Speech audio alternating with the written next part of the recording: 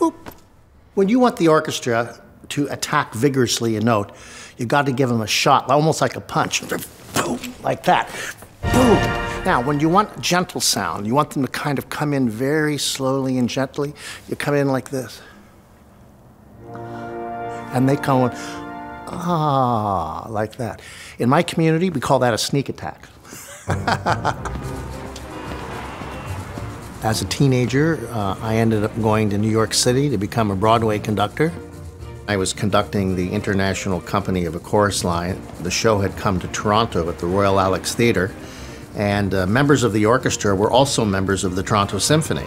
So they thought I was pretty good for a kid, and I came here to Toronto in 1980, and the thing changed my whole life. My mother introduced my brother and I to music when we were just babies, and she would read to us the lives of the great composers, and that provided the impetus for me to start piano, which I did at 5 years old. My grandmother was the one who made me practice. She was tough, very tough, but in retrospect, I appreciate what she's done for me. That's me on the cover. And this is when I was first starting out as a symphony conductor. This is when I was really young with a lot of hair.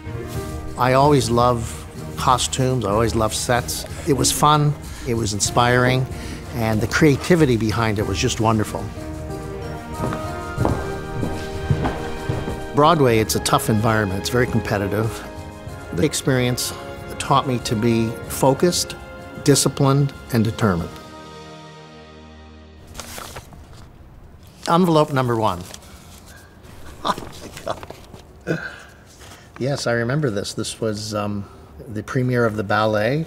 I was exhausted, but it was a memorable and life-changing night for me. So I got the crazy idea of creating a full-scale Indigenous ballet in the Land of Spirits. No one thought that producing an Indigenous ballet for $1 million was possible in the 1980s. I had everything going against me. I only had a staff of 2 people, so I was going to have to do most of the work myself. And then, halfway through the production, the composer quit, and the score was unfinished. And so the only way to get the ballet on was I would have to compose the rest of the score. So it was the most challenging project for me ever. It was a phenomenal success. It was considered the biggest cultural breakthrough of the Indigenous community in the country. I started the National Aboriginal Achievement Awards because Canadian society kind of diminishes who we are, and they don't think we have much capability. And I knew there were many successful Indigenous people out there, but nobody knows about them. So I thought this is a good thing to do to make Canadians understand that we can be as good as you are, and we can do anything you can do. You're just not aware of all the talent we have. For most of my life, either as a musician or building what is today Indspire, I realized that something was missing.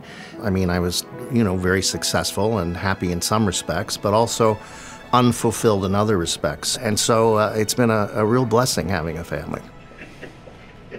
We need music in this world, and we need beauty in this world, and so we need musicians. We need young people going into it, and I encourage those who love it to do so.